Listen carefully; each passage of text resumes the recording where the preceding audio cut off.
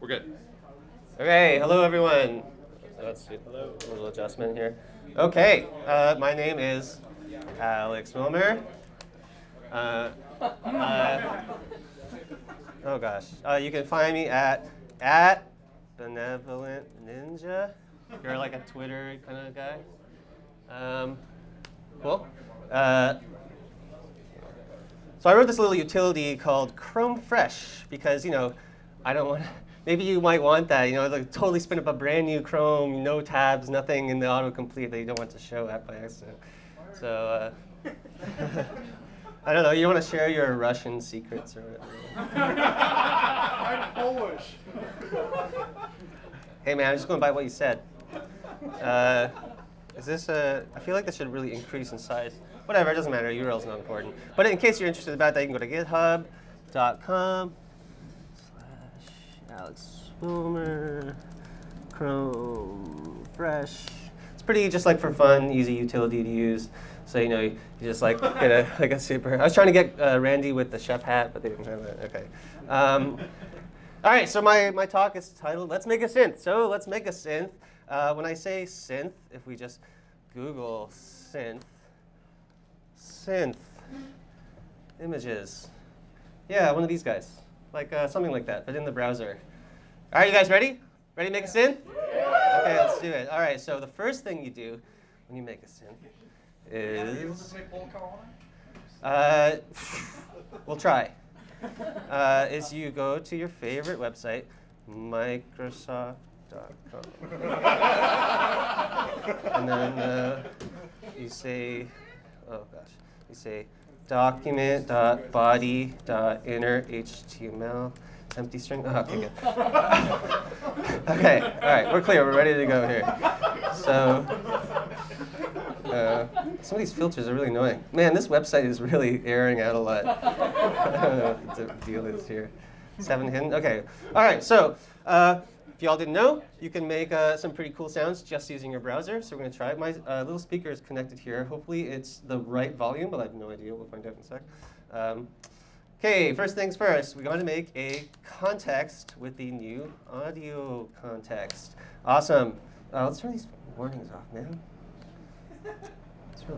It's really, no info, no warnings. Great.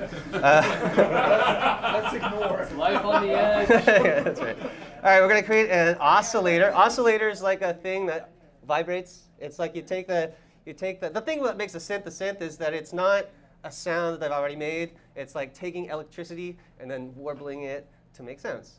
So they oscillate. So we'll say that the context creates a new oscillator. Create oscillator. Awesome. And now, just like kind of like nodes, like audio nodes in a graph, leading on from the previous graph presentation. So we're going to connect this node using the connect function to the context.destination, and that's kind of like the speakers, so to speak. And then, we're going to want to make some different pitches. So let's like use the window. So we'll say like window on mouse move. You get the event out of there.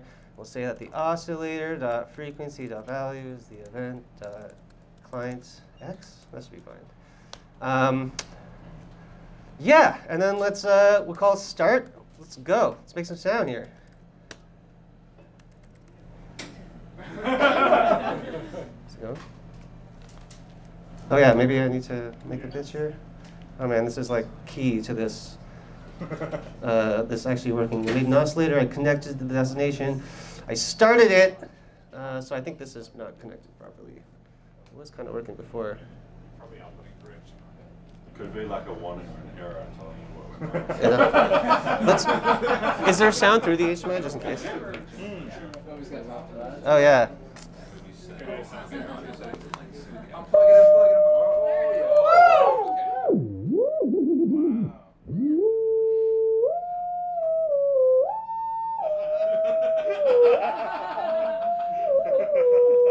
Okay, all right. Do the X-File. Next. All right, we got sound. It works. The system works. All right, but the Chrome console is going to be kind of annoying to work with for the rest of the thing. So I have a little running server here.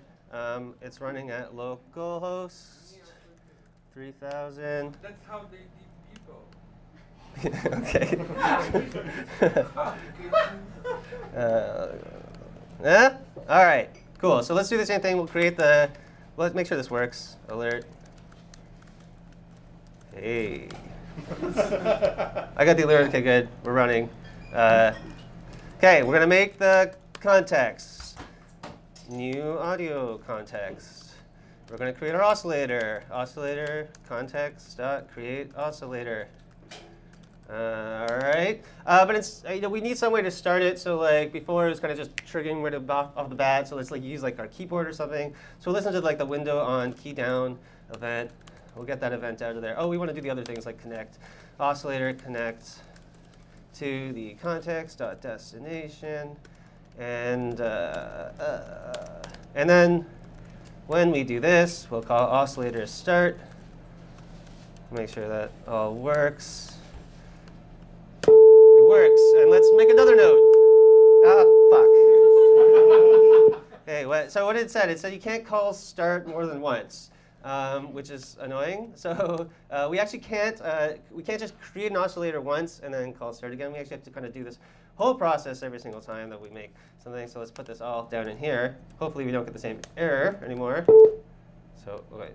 Okay, no more errors, but super annoying. We can't do anything. We want the sound to stop, right? We got some way to make the sound stop. So window on key up. Take the event out of here, and we'll call. Oh, so I need to cache this oscillator outside here. So oscillator stop. It might complain if I key up before I key down somehow. I'll make sure. So like if oscillator exists, then call stop. Let's see how we're going here. So kind of worked. It's fucking up, right? Like, hey. Oh, if it's really fast, it works. But if I hold down too long, the thing is because the key down event repeats a lot, so we need some way to sort of keep track of what notes are playing and whatnot. So let's actually just make, instead of having like one oscillator that we're tracking outside, let's make like a sources map or object, if you will. Hey, you know what? Holy shit, I just realized. We're making a program and it works, but it's not even a real programming language. It's fucking magic. All right. So, all right, let's go. All right, so I got this oscillator, and we'll get the. So the event has like a key code thing, so we'll store that in the sources. We'll say sources event.keycode. And we'll make an object here. We'll cache that oscillator down here. And then when we stop it, right, we have the same event. So we'll say sources event.keycode.oscillator.stop. And then we'll kill it. We'll just get it out of here. Boom, done. Oh, also we want to make sure that we don't fire this event a million times. So it's only if that thing does not exist. And let's do that. All right. Okay, we're getting somewhere. Slowly getting somewhere. Who knows Morse code? What am I saying? Okay. I've lost my pitch though. It's one single pitch. Let's bring that like mouse move event back up. So we'll say like window on mouse move. We'll get the event out of there. And then we'll say, okay, so we need like all our sources. We have multiple sources running at once. We're going to loop through them. We'll use our handy object.values on our sources. And then we'll for each over them. And we have a source. Oh. And then we'll say source.oscillator.frequency.value equals the event.client x. Now I can maybe make different pitches. But you can see this, it's kind of like blipping out a little bit. It's because whenever an oscillator starts, it defaults to a value of 1,000. That's the number of cycles per second. So we kind of want to cache the last frequency as well. So we'll say frequency. We'll start at 1,000. Whenever this gets updated, we'll say that the frequency equals event.clientx. We'll use this value instead here. And then when we start a new oscillator, or when we create a new oscillator, we'll initialize it with that value. So oscillator frequency dot value is frequency. I think that should solve that. All right, we'll get somewhere. Something a little more synthy, and it's not like flipping out like crazy. Let's make this a little bit more fun. While the mouse event moves, we'll say that the document.body.style.background color is HSL, hue, saturation, light. It's a good value. We'll say event.clientX here. 60%. Why are you looking at me? 60%. Cool. So now, okay, now we can now I can like put a pitch to a color.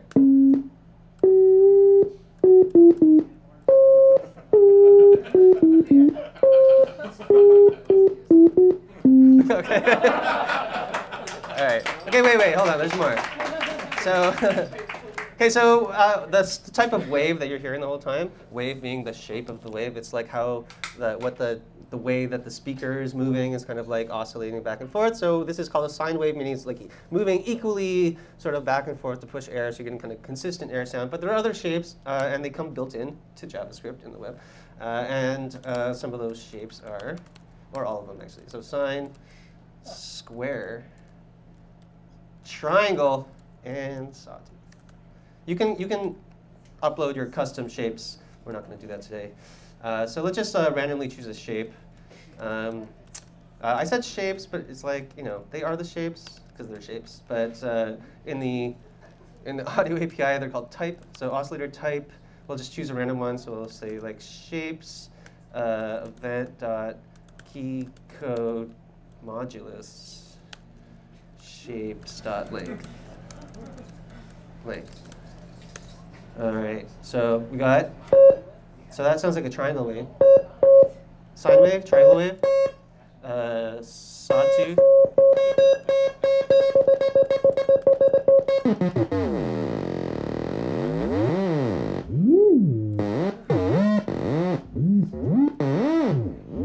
So they all have their own like characteristics about what is. These are like the common building blocks when you're trying to make synths. Okay, cool. So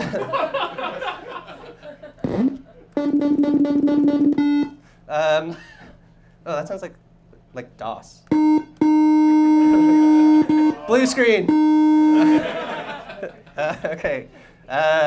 So one thing that I don't have is that like every single time I hit a key, every time I let go of a key, it's just like full on, full off. And you know, I almost want to say like we haven't quite made a synth yet. The one thing that really defines a synth from just like a beepy boopy oscillator thing, like something on a chip on a card, is it's got some sort of like variable stuff that happens over time. So one of the most common things to variate, if you will, is volume.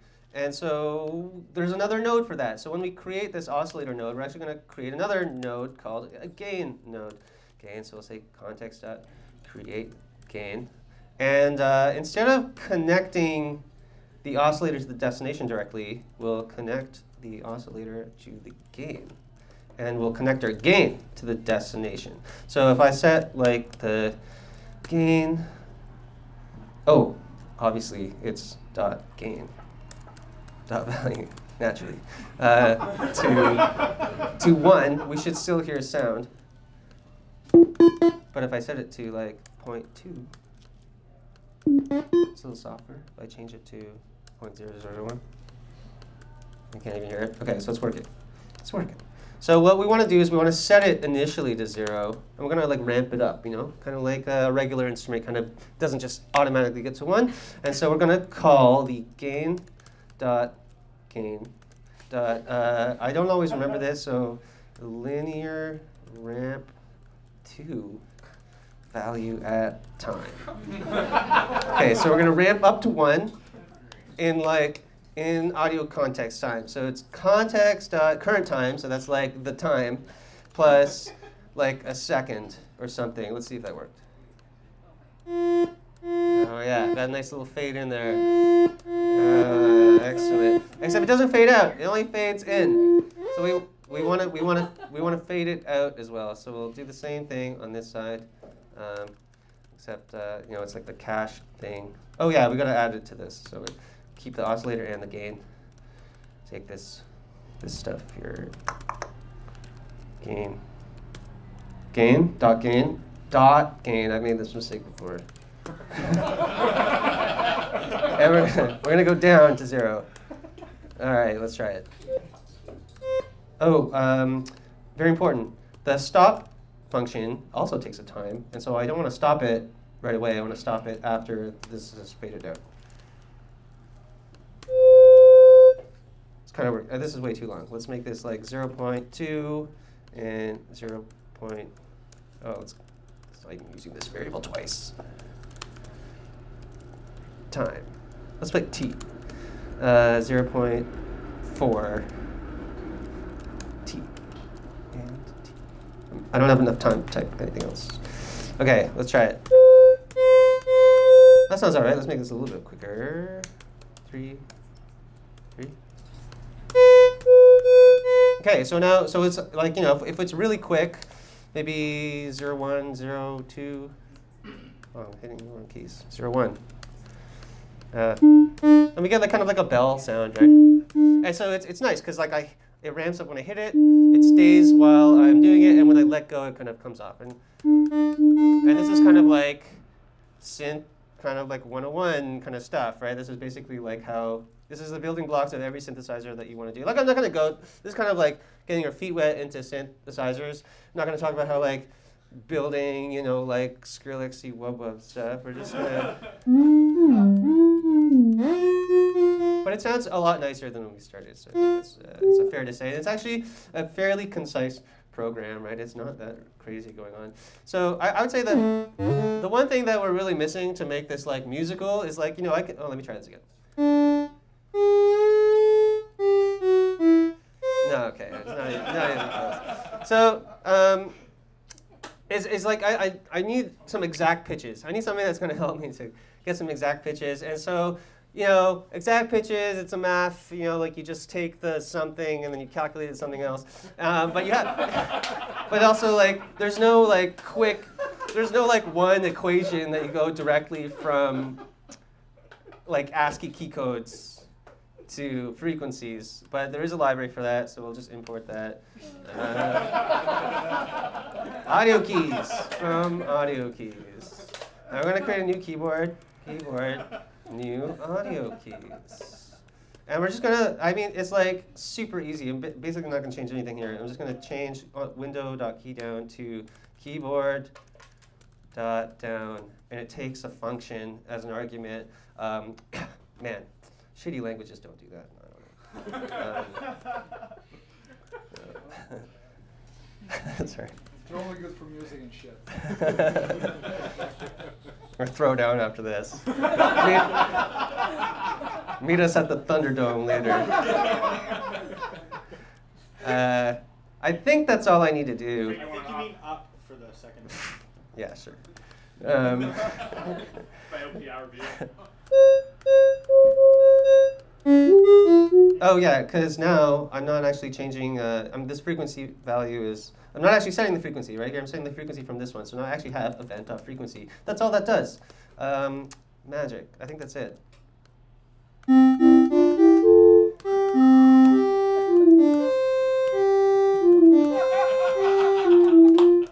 Yeah! Y'all want to sing? Let's sing something. Lean on me when you're not strong, and I'll be your friend.